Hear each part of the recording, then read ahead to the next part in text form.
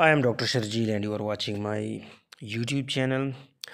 Now, in the last video, I presented a case of proliferative diabetic retinopathy with minimal diabetic maculopathy, and today I am showing you a 60 years old patient with type 2 diabetes with poorly controlled diabetes. His HbA1c is 8.9 and fasting sugar is 140. He is non-compliant, taking on and off oral hypoglycemics. He presented to me with gradual decrease of vision in both eyes. His vision in the right eye is 636 and IOP 14 millimeter of mercury, and in the left eye is 624 partial with 16 millimeter of mercury IOP. On slit lamp examination, bilateral early cortical diabetic cataracts with clear centers, anterior vitreous showed liquefaction, age-related, and patient vision was not improving with refraction. Then I went for fundoscopy. Fundoscopy is must in every diabetic patient, irrespective of his vision, whether his vision is 6/6 or better. In last patient, we got new vessels at the disc. In this patient, as you can see, the area of attention is macula. I am showing you left fundus first. You can see area within the temporal arcades full of positive findings, dot and blot hemorrhages at fovea, small and large hard exudates forming incomplete circinate circular pattern around fovea. View on indirect ophthalmoscopy is inverted, so you are seeing superior arcade inferiorly and inferior arcade superiorly. There is a frond of new vessels appearing superiorly in the video, but actually at inferotemporal vessel. So it's a clear-cut picture of full-blown diabetic maculopathy with PDR due to new vessels elsewhere. When you find new vessels on the disc or anywhere else on fundus in diabetic patient, it is called proliferative diabetic retinopathy. Now, in this patient, even if you don't go for OCT or you don't have the facility of OCT, it is a clinically evident, very clear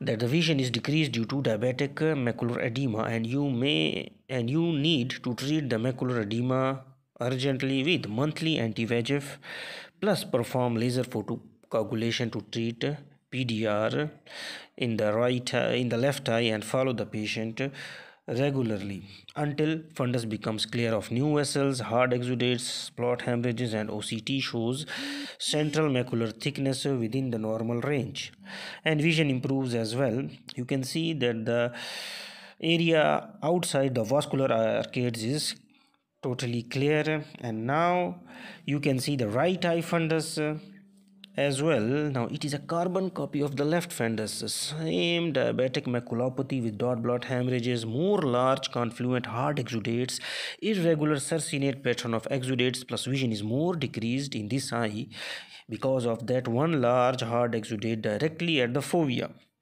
Now there is also no doubt that maculopathy is significant and is the cause of decreased vision. OCT will tell you how much exactly CMT is.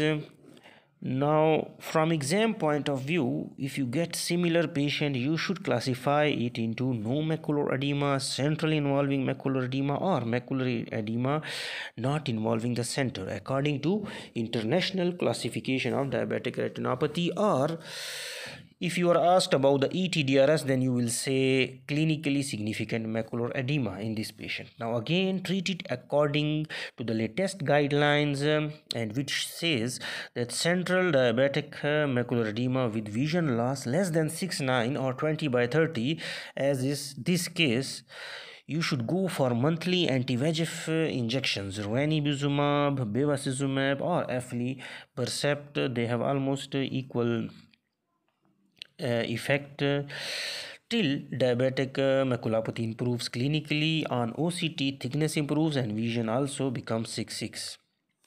And if vision is better than 6/9 or 20/30 with centrally involved diabetic macular edema, then close observation and follow-up with anti-VEGF treatment only for worsening of the diabetic macular edema in a compliant patient.